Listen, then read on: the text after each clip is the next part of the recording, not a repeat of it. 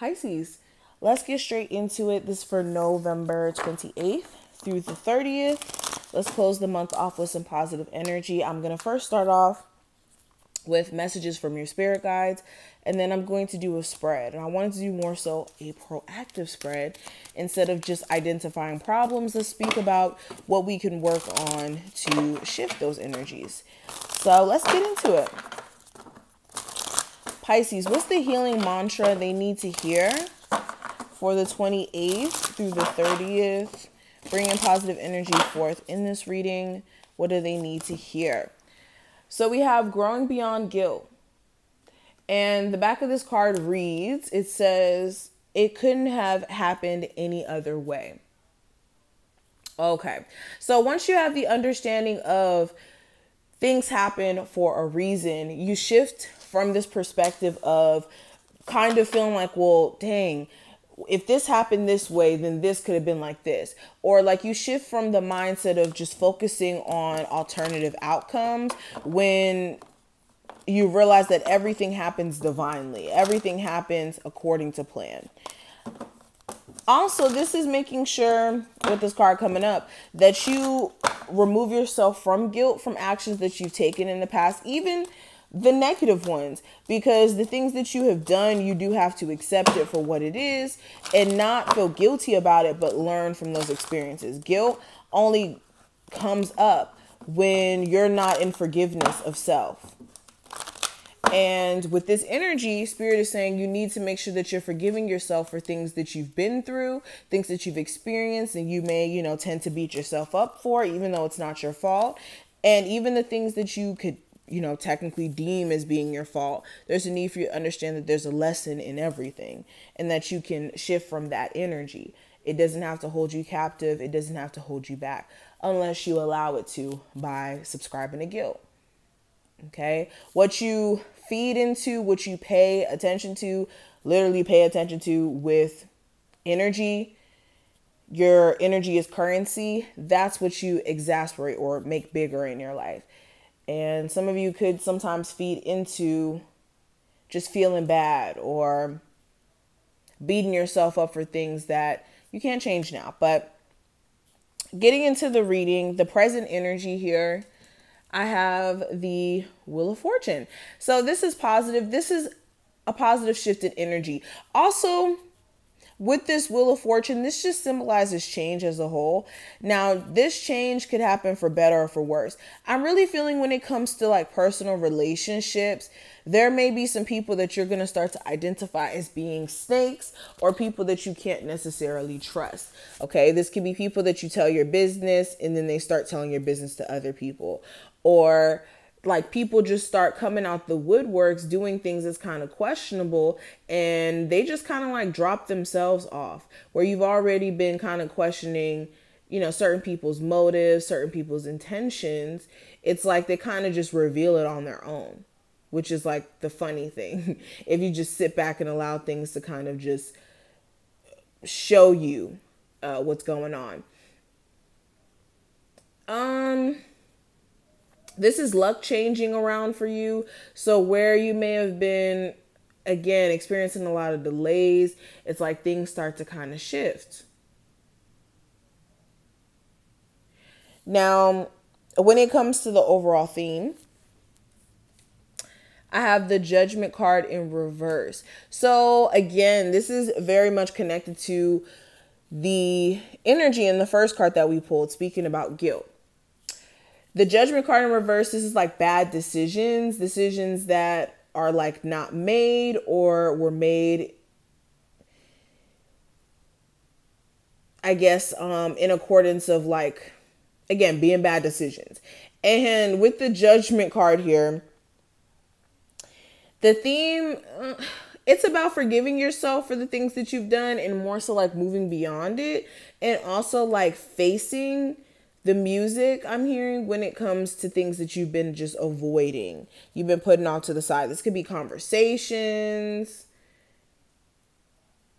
This could be something in regards to a living situation. It literally could be anything. But it's like something you've been kind of just pushing to the side or just have been very delayed in making a choice in. Spirit is like encouraging you during this time frame to get your mind right and act on making this final decision. I'm also hearing something surrounding like making an impulsive decision, making sure during this time that any impulsive decisions that you feel led to make, that you really think them through. And there may be a lesson that may be surrounding that. This could be something that's said impulsively, something that's done impulsively that you can't go back from. This really feels like more so like an interaction though with someone. Now, what's hidden below the surface? I have the Six of Wands. Okay, go. So with the Six of Wands, this is the energy of you guys tapping more and more into success. Right now, you might not be able to see it, but you're on the brink of success in whatever you've been focusing your energy into. Okay, the more, like I was saying in the beginning, the more you feed your energy into something, the more that it becomes a bigger thing.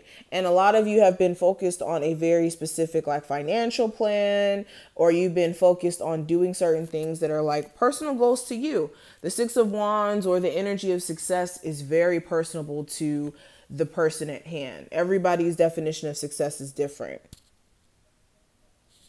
But with this, it's like you guys are about to tap into that.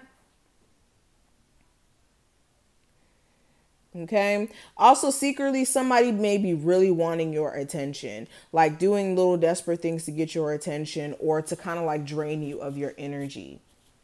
So, yeah, this could be a fire sign or really anyone.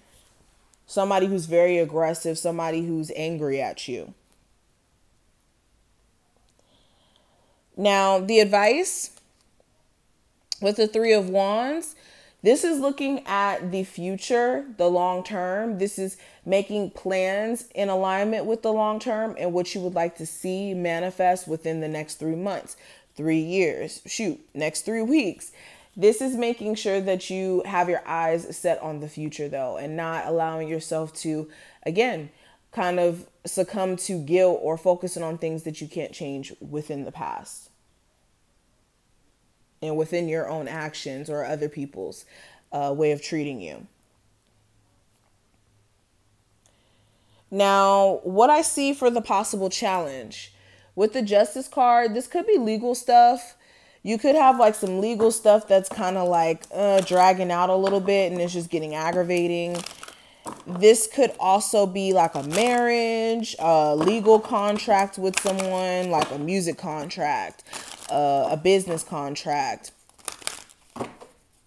something with the LLC.